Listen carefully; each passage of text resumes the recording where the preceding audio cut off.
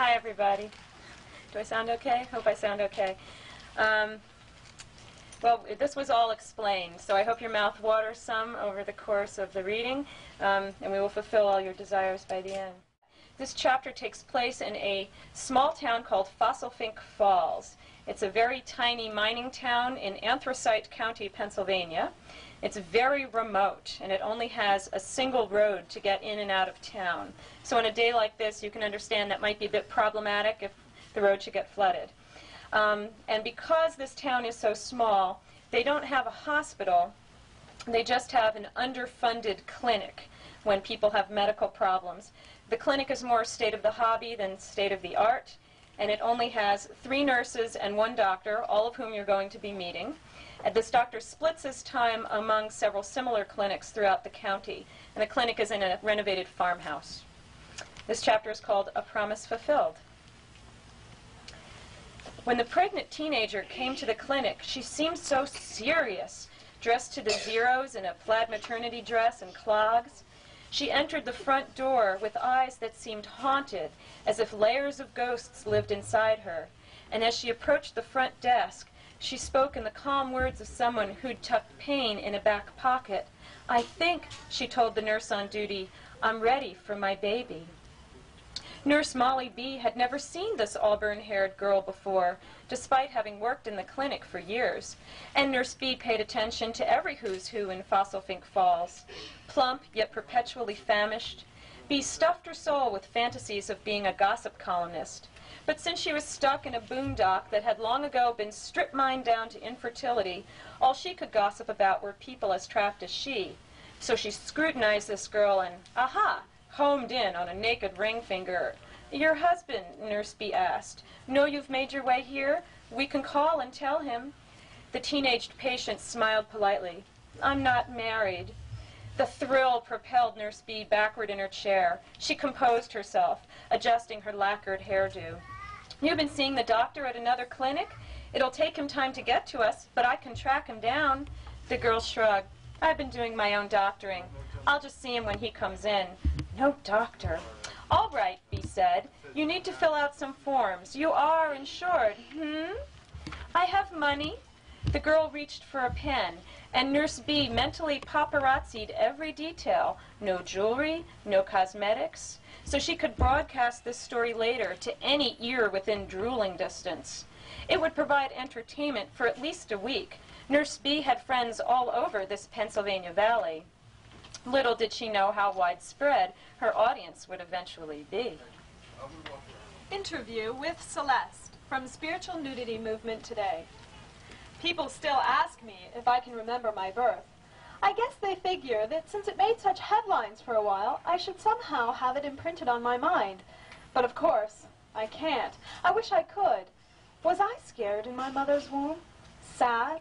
Or too preoccupied with myself to notice she'd died? I hate to think so, but I've been intimate with lots of people, and I've learned that when we're caught up in our own mess, we don't think of others. No one's above this. Despite what your readers might believe, not even me. The teenager was breathing normally, so once B freeze-framed the visual highlights of the pregnant girl's body, she set about investigating the girl's written information. She glanced at the papers piling up on the desk and gagged. The girl couldn't be a stranger. Her address wasn't some remote city, but the old school right outside town. No, it had been a school, B corrected herself, but then closed ages ago, after the coal company went bankrupt and families left in search of work. For years, the old school sat forgotten, with weeds of every nastiness growing high. Then the property was bought by a stranger, Edwina Kippelbaum Runtoon Kelly, a wealthy eccentric from New York, who imported her utopian ideas to Fossilfink Falls and turned the school into an orphanage. She called it, Natch, the Kelly home.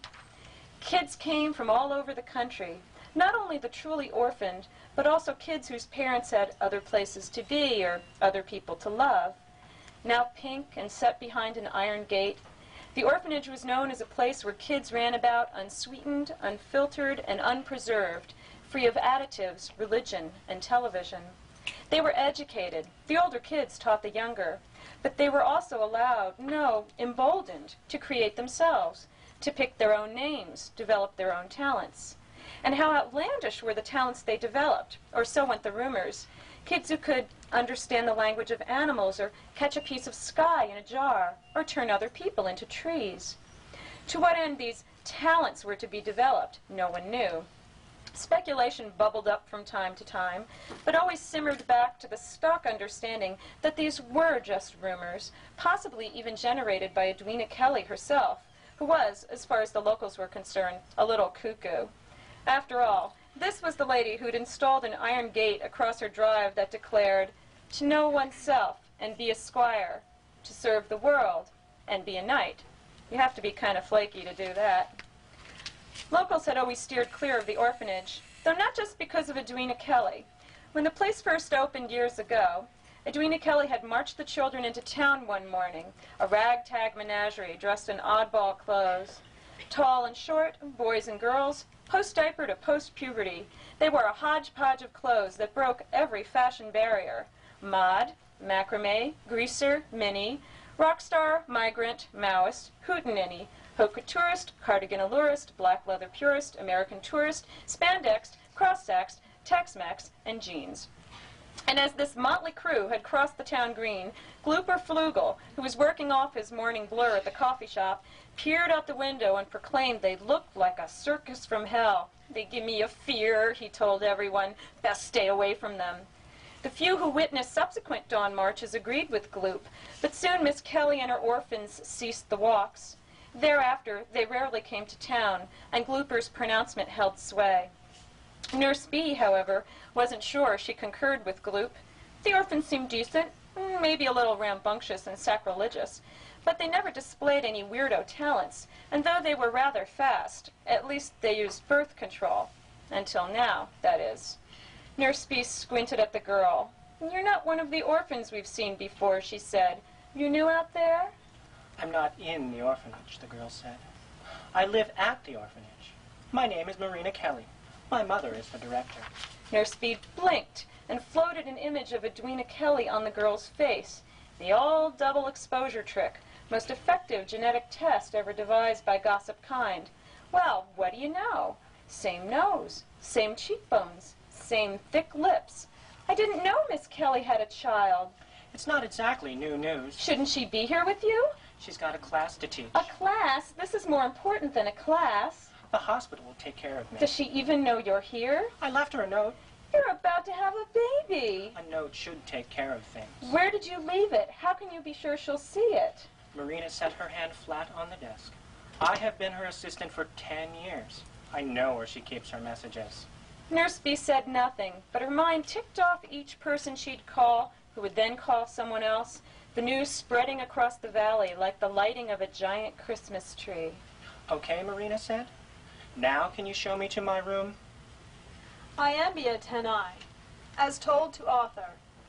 Marina had spent her whole ninth month in the office, rushing to finish work before the baby came. But in the Kelly house, anything was cool. Besides, she did one thing that was viewed with awe. She had these incredible dreams. She'd spend hours describing them, stories about Chinese peasants, Mexican farmers, and people from the Revolutionary War. We loved listening to them. But when she got pregnant, she just concentrated on office work. This was a big disappointment. Some of us tried to coax her out of work mode, but the only one who could was this boy who knew how to sculpt bread.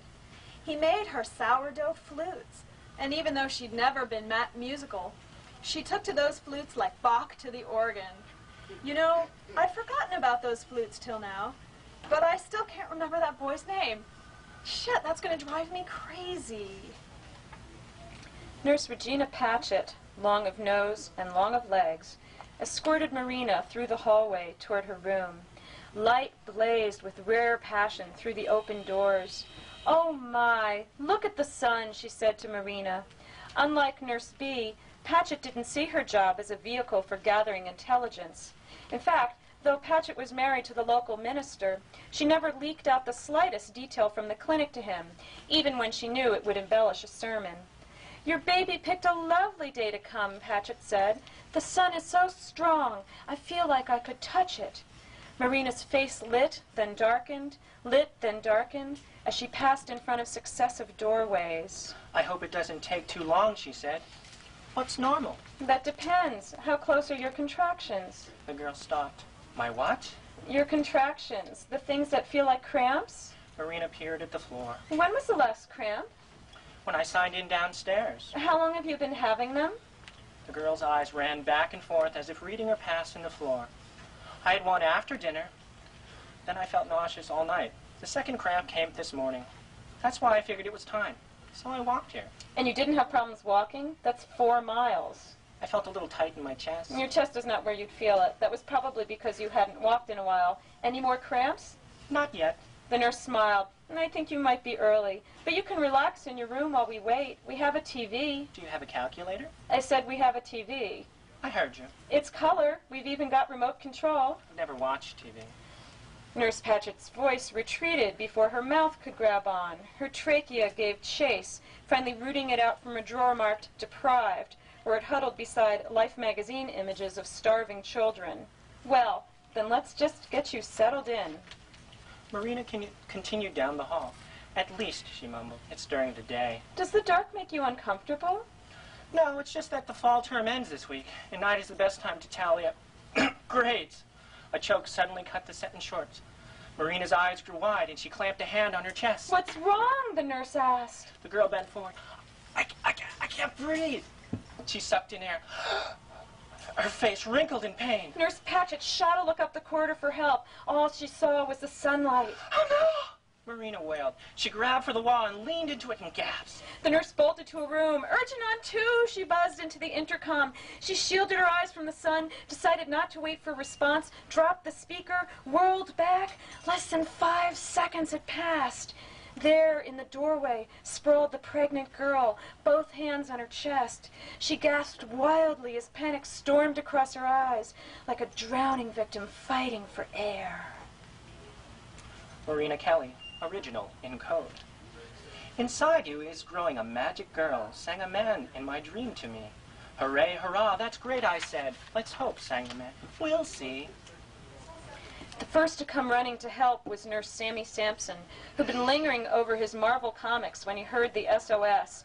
He flew up the stairway. Labor, he called to Patchett as he tore down the hall, the light flashing strobe light against the earthy color of his skin, the fuzz of his woolly hair. She was barely contracting. She just collapsed. He dropped to his knees and felt the girl's neck. No pulse. Jesus, he cried, get help! But he knew it was pointless. Dr. Twitcox wasn't due till tonight, and when he showed up, he'd be crocked. Doctors in Anthracite County are in chicken feed. All the clinic ever had was failures, drunks, and frauds. Twitcox was no exception. Sampson grabbed for the girl's wrist. Pulse gone. Shit! He tilted the head, clamped nostrils closed, dropped his mouth to hers. He blew inside, again, felt her arteries, but the beat was playing hooky. Christ! Pregnant women don't go like this! He pushed 15 times, and again, 2 breaths, 15 compressions, 2 breaths. And as he worked, his mind spiraled out from under him. Who the hell is this girl? Nurse Sampson had gone to the same schools as everyone in Anthracite County, and in his life lived a life of loose pants. And so he recognized all the ladies around, and sometime he would have seen this one, wouldn't he? No doubt about it, with red hair like that. What about her eyes? He opened his eyes. 1 compression. Looked at hers. 5, 6. Her eyes were closed. Pulse still flat. He pounded at her chest. Stay professional. How many rounds? It was B. Talking. Sam held up 5 fingers and continued, then felt B's varnished hair rake against his arm. She was crouching beside him. Come here, B murmured, and then he felt Patchett there, too. Sampson exhaled and gazed at the girl's face. Damn it, damn it, damn it! The pale tide of death was already rolling into her, staining her lips blue. He covered her mouth. She was so cold he jumped. He pressed on anyway, but with each breath her warmth kept receding until finally, it was gone. With a cry, he threw himself against the wall. I can't get her! The other nurses had lowered their ears to the belly. She won't come back! Then Patchett looked at him. Sam, she whispered. And then B touched his shoulder. and steered him back toward the body. "What are you doing?" he asked, as she pressed his head below the navel. "I know the girl's pregnant." But when his ears touched the cold curve and Bea released him and said, "Listen, Sam," then he stopped resisting. He cupped his hands on the belly. "Hear it?" they asked. He pulled his ear away and lowered it again. He shifted to the chest, then returned to that spot. He sat up. "It can't be," he said. "We know," Bea replied. But there it was. They all heard it. In the body of a dead woman pulsed the heart of a living child. Jump Rope Song. Author unknown. What made her come the way that she did? What kept her breathing? Gave us this kid. Entombed in the womb, cocooned, wrapped in gloom. 5, 6, 7, 8. You better come out before it's too late.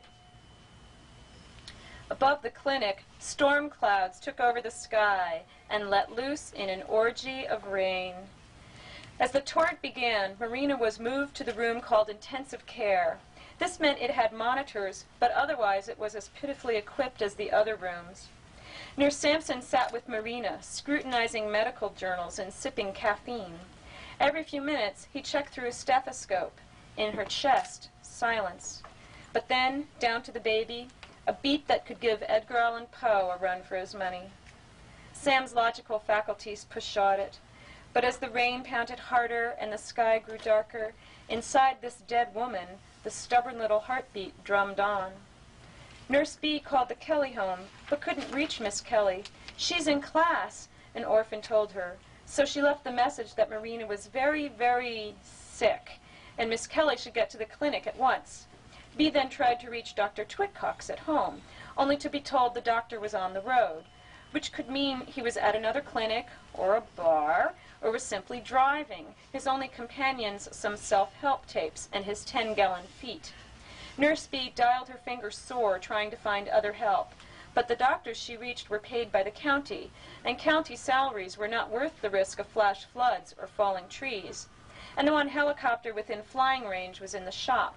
B conferred with Patchett and Sampson, but with malpractice lawyers poised to snatch the last pennies off a dying town's eyes, the nurses agreed they wouldn't dare attempt a C-section themselves, so they had nothing to do but wait.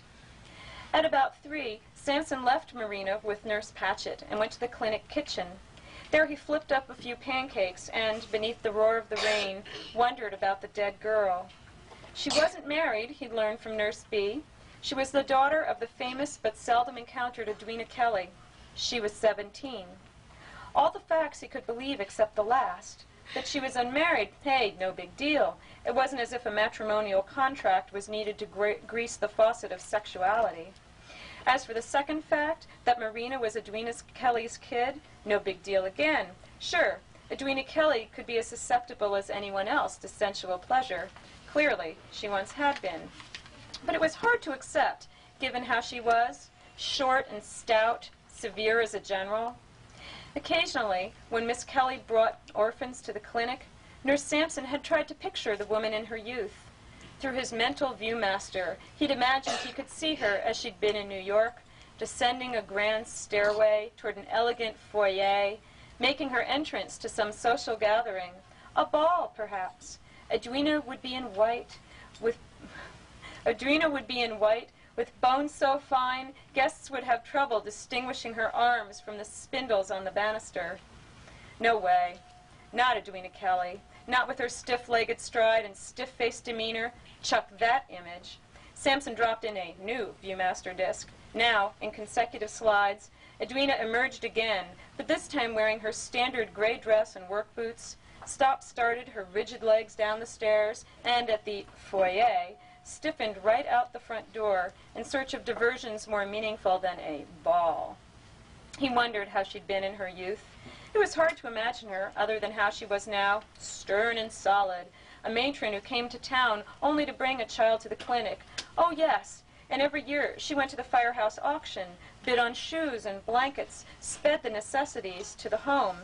Though a few times, Sam remembered, she'd stunned folks at the auction by dropping wads on frivolous items, beaded gloves, pogo sticks, an oversized teddy bear, an undersized carousel, a fleet of unicycles, some geriatric cars. Each time that happened, the town's collective gasp hovered until someone remembered that the firehouse had spiked the punch again.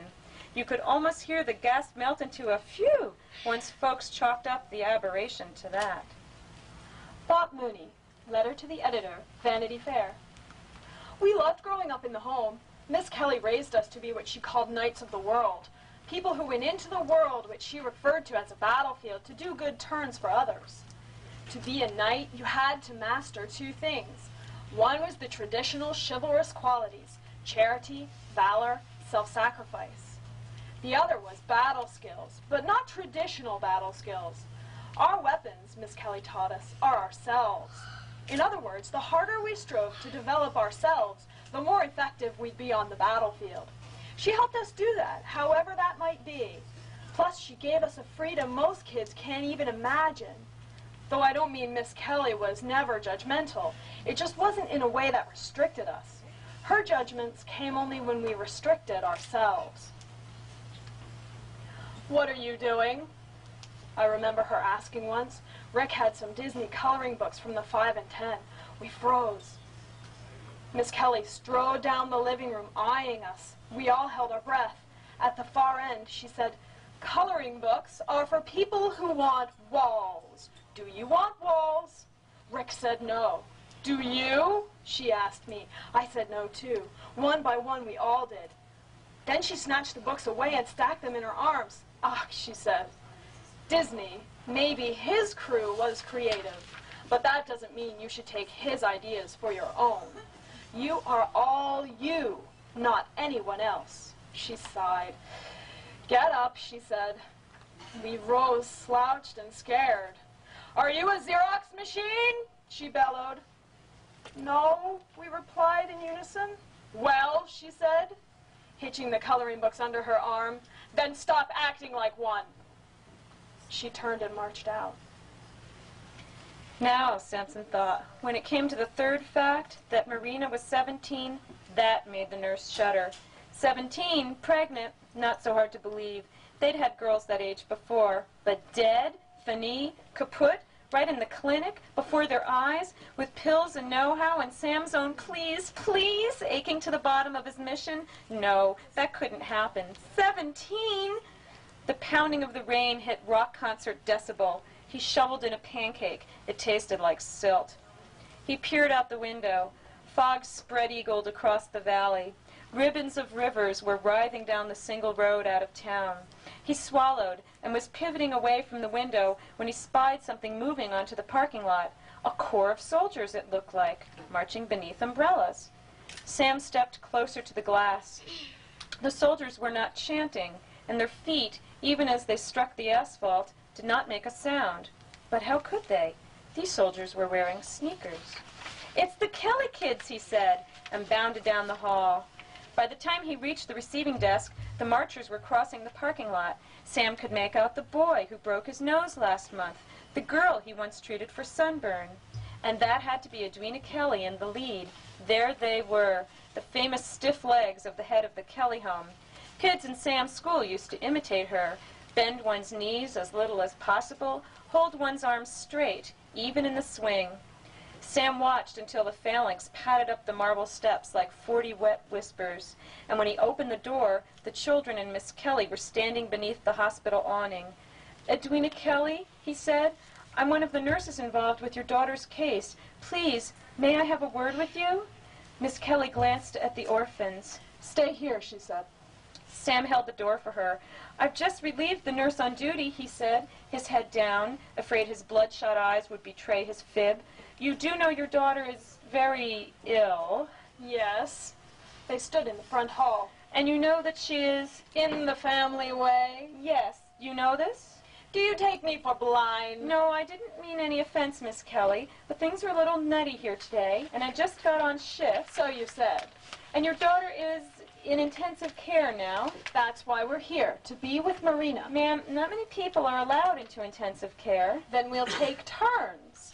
We need to give her our strength. I don't know if that'll be possible. I'll just have to clear it with the doctor then. Samson looked to his feet. There's no doctor here yet.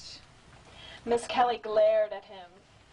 Then she glanced away, and for a moment her eyes widened as if she just remembered something, and a darkness unfurled across her face.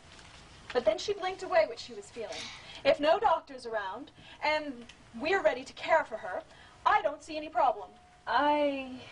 Will you show me the way? Ma'am, I think there's something I should tell you first, he said. And before Miss Kelly replied, he thought he saw the darkness again. It seemed to shudder up from within and to pass beneath her skin like a tremor. But then it was gone, and it stayed gone as he cracked his knuckles and took a deep breath.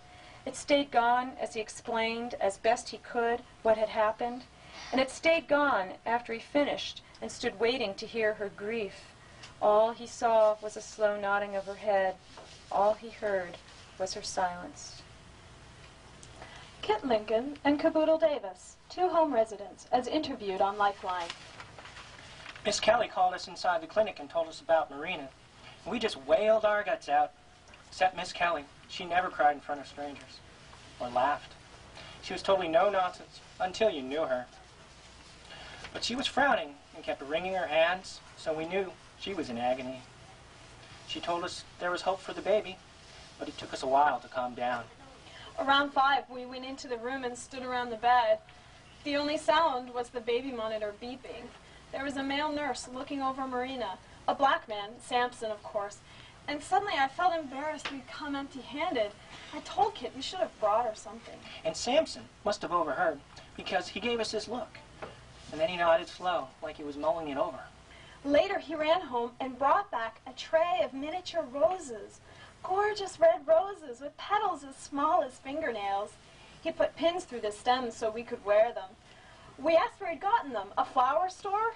He said that'll be the day. Bouquets from florists hose you into catatonia. I'm a nurse, I know. But these babies just tickle the nasal passages, see? We took a whiff and he was right. Their fragrance was much less sweet, he explained. He bred flowers, and these were his own special genetic mix. I asked how come they smelled so different from other roses. Was it because of their size? Miss Kelly was pinning a rose to someone's collar just then, and she looked up to listen. And Sam said, these roses are further down the odor spectrum. Didn't anyone ever tell you about the odor spectrum? He caught Miss Kelly watching and winked at her. It's like the light spectrum, but for the nose. We got a good giggle. And Miss Kelly smiled just enough to show he'd won her respect. At midnight, 7 hours late, Dr. Twitcox docked at the clinic. Twitcox was a bald sack of a man whose belly lopped like a swollen abscess over the tourniquet of his belt. In from the rain, he shuffled his 6'4" self, prepared to do no more than culture a strep. He was thus quite unprepared for what awaited. 15 children sprawled around the waiting room, and Nurse B erupting from behind the front desk. "You're here! We've got an amazing situation, Doctor. I can't even describe it. You've got to see it. I mean her. I mean them. Come this way." "Hold on, woman," Dr. Twitcox said, but Nurse B tugged him like a barge into the hallway. This was not entirely due to reluctance. Twitcox always moved as if his feet were made of cement. The only shoes that fit such mammoth feet was acrobat slippers, which is what he wore. But Dr. Twitcox did not handspring gracefully across the gymnasium of life. He lumbered, he stumbled, he brooded, he sat. The only acrobatics he did were in his mind, where he looped through slogans he learned on self-help tapes, meditations to combat a world he believed was conniving to do him in. Twitcox shuffled his Frankensteinian feet toward intensive care as Nurse B flapped her jaws.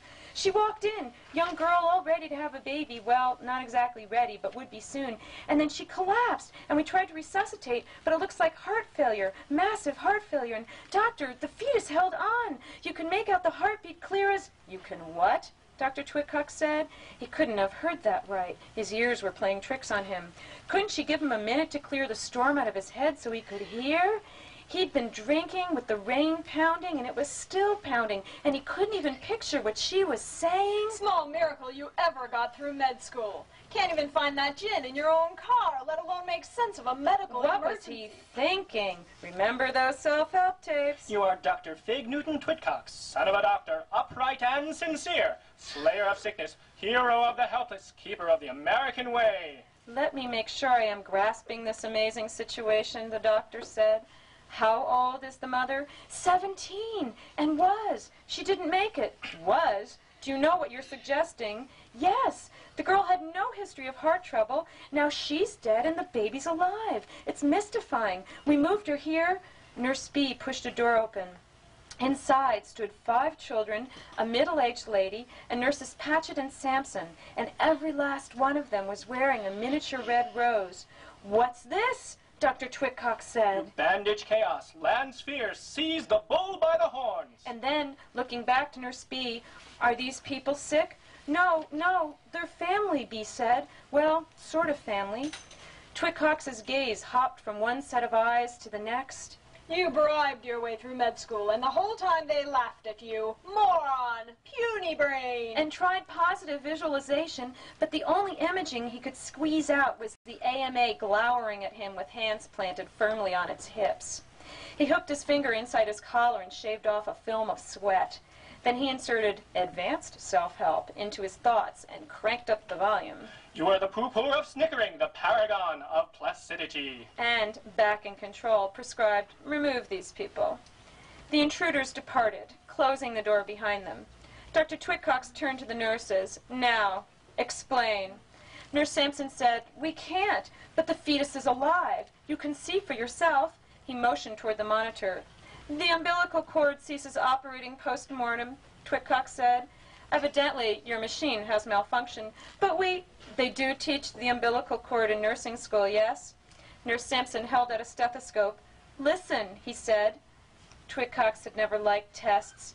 Besides, he was tired from driving and couldn't concentrate with all the rain.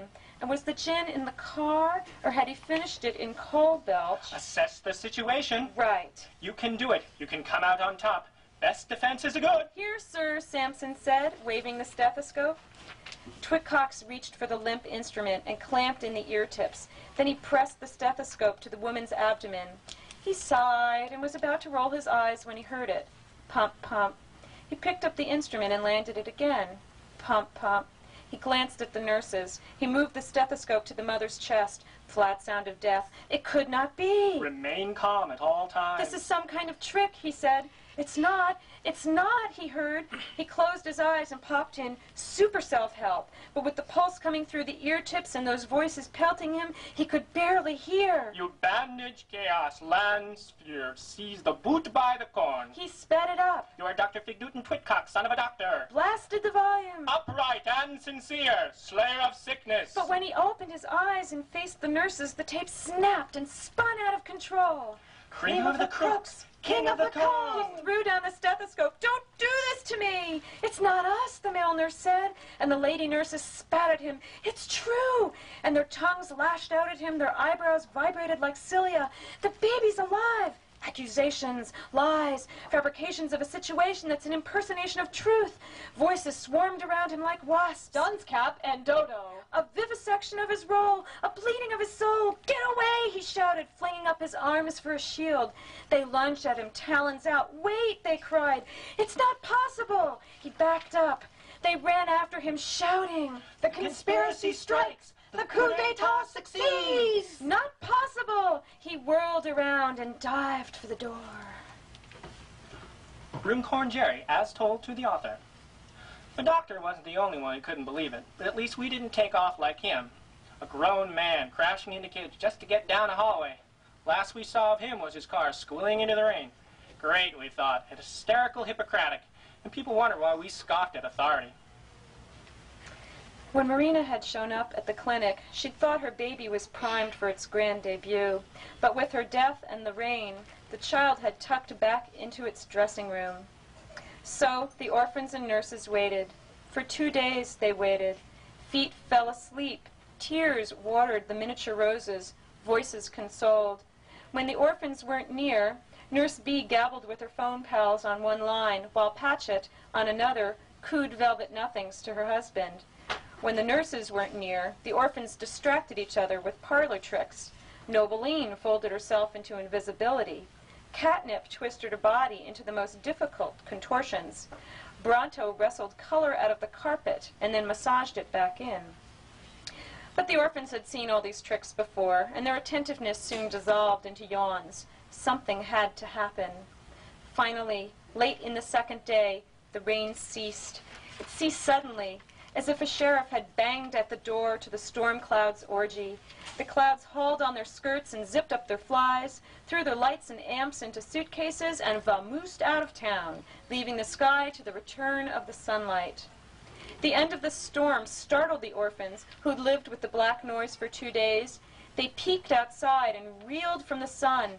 "Open the blinds," Samson told them, and Kit and Caboodle screwed the window wands until light stripes whiplashed the room. And as the sun struck Marina, the baby decided to come. The first sign was the quickening of the beep on the heart monitor. Blip, blip, beep, beep, beep. Samson tore down the hallway. A stampede returned to intensive care. Instructions were dispensed hastily, and the nurses, shot through with adrenaline, set Marina up for delivery. Patchett and Samson stood between the legs. Bee planted herself at the monitors. All around stood orphans, hands washed and ready. "Now?" someone asked. "Now," Sam said. And wasting no time, he slipped his fingers into the cold inside Marina's body. It was soft still, but so very icy. He felt his way up the birth canal, his marvel at what was happening fading beneath the demands of the moment. When he got to her dilated cervix, he felt the infant's head. "I've got it," he said, then wondered how to get it out. "She's dead. She's dead." The thought stopped all logic.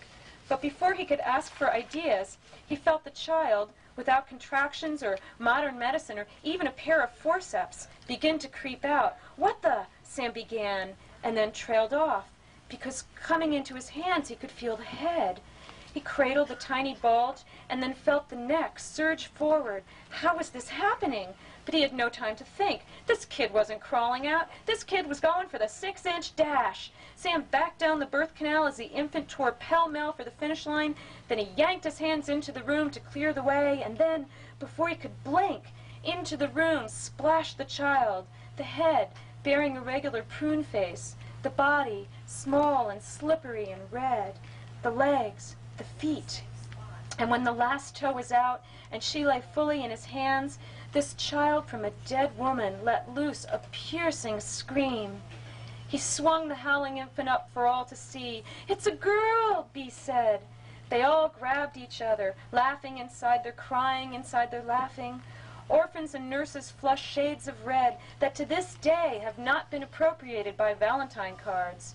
Even Miss Kelly, revealing to the nurses that she was not as mono-expressional as they'd thought, let herself go and wept.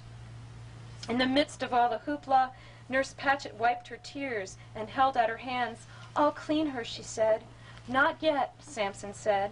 The child was bawling like all newborns, and in every way, size, appearance, gestures, she was just like a newborn, except for one thing. She did not have a living mother. And for some reason that Sammy Samson could not understand at that moment, logic and medical training absconded for parts unknown, and, abandoned by them, all he had left was his heart, and he said to Nurse Patchett, "Let her touch her mother, just this once." The child still in his hands, Sam backed away from the stirrups. He threaded himself through the orphans, who quieted as he passed, and Miss Kelly, who watched, wiping her eyes. The orphans parted to let him reach the dead woman. There, on the bed, lay Marina, motionless and white, eyes closed forever. He held the child so the newborn faced her mother. The baby wiggled. Sam tightened his grasp on the tiny waist and whispered, "This is your mother." Then he brought the child down and pressed her between the mother's breasts. And when the child's skin touched the skin of the dead woman, when the body of this new person came down on the corpse of the old, that's when it happened.